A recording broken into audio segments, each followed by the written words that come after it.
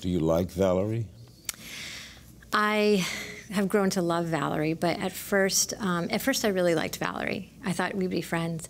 By the third season, she's so off the rails messed up that I was a little afraid of Valerie. I didn't want to be around her, and I had to play her, and I had to live in her skin, and it was so uncomfortable because her circumstances were really messed up, partly of her doing. I think a lot of viewers would say that Valerie was responsible for her undoing. But don't you have to like her? But I felt really sympathetic to her because I felt like everybody was lying to her in her life. She didn't know what color the sky was, and she was just responding and reeling like you do.